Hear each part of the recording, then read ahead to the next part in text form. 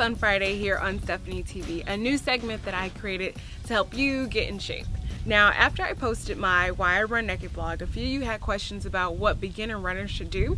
So I created this video to give you 7 tips to help you get out and get on the pavement. The first tip that I will tell anyone, and you probably heard this before, is invest in a good pair of running shoes. A good pair of running shoes makes all the difference if you want to start your career out on the sidelines with an injury, or if you have a great pair, you can go ahead and start putting miles in. So invest in a good pair of running shoes. This is tip 2, and this is a big one. Not a lot of people tell you this when they tell you to go out and hit the pavement, but if you're going to be in the sun, then you need some sun care.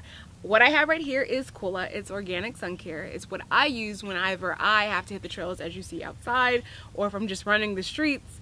It is really good. It's very light, it's very hydrating, and it smells amazing. What I tell my friends is it's not your mom's usual sunscreen. It's not thick, it's not ridiculous, it smells good, it does the trick, and it's organic. So go ahead and go out and get you some Coola. If you want more information on Coola Suncare, of course I'll put it in the information box. So tip 3, it's a good one. After you got some really good pair of running shoes, you got some really good Coola Suncare, what you need now is water, because you got to make sure before you even head out that you're good and hydrated. So that's very important. Make sure that you have water so that you are hydrated. Tip 4, set realistic goals. Do not go out there. I mean, if you've been out of the game for a while and you're calling yourself a beginning runner, what you need to do is set very realistic goals. Nothing takes a person out of the game of running more if they go out and they do, 5 days a week, 5 miles, and they just kind of go set some ridiculous goals that they don't accomplish because they weren't realistic. Yeah, you'll be, next thing you know, you'll say, oh my goodness, I was out there, I was running, but you know what, I hurt myself, and I fell off the wagon. And then that's the proverbial wagon that is always there, that everybody always falls off of. Here's the thing, set realistic goals and you'll be able to sit on the wagon a lot. Tip 5, and this goes right after setting realistic goals. When you start to hit the pavement, the streets, the trails, as you can see as I'm out here, or if you're just going to a gym and you're hitting the treadmill, which this is going to really play a big part.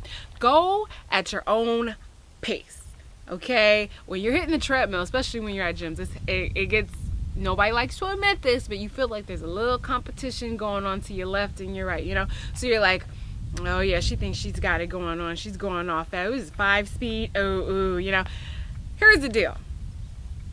You're just now getting back on the wagon, getting back on the treadmill, getting back out there and exercising, which you should actually commend yourself for.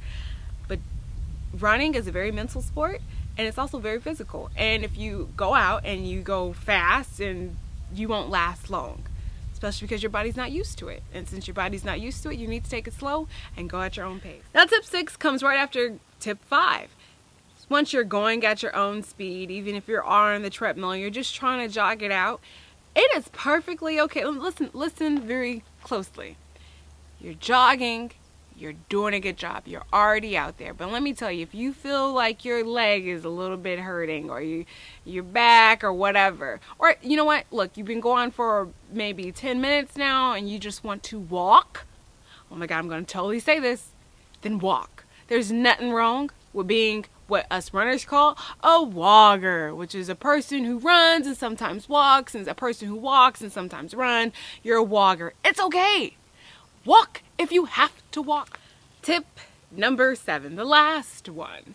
And then I'll throw in a bonus, because I'm a nice person like that. I love giving bonuses. Bonuses, don't we like bonus rounds and all that good stuff? Okay, so tip 7, this is a big one.